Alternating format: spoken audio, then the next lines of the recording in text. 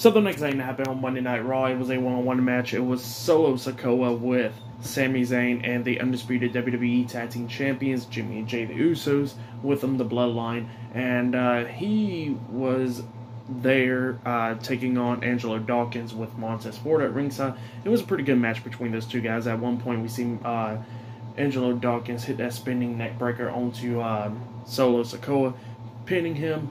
Solo barely kicking out too. And that's when the referee was just getting distracted because of Sami Zayn and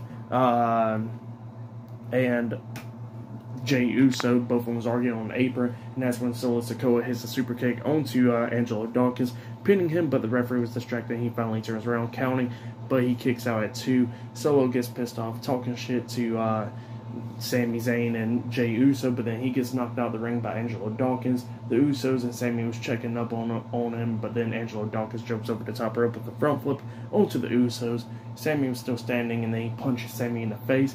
Solo was back into the ring, and then as soon as Angelo Dawkins gets back into the ring, Solo hits him in the face with the hip kick or whatever, and then he hits his finish move, that Uranagi slam, spinning Solo onto Angelo Dawkins, and then pins him for the 3 count. So yeah, Solo Sikoa defeated Angelo Dawkins tonight on Monday Night Raw. That's what happened for that match. I'll give it 2.5 stars as well. I'll give it a pretty good match.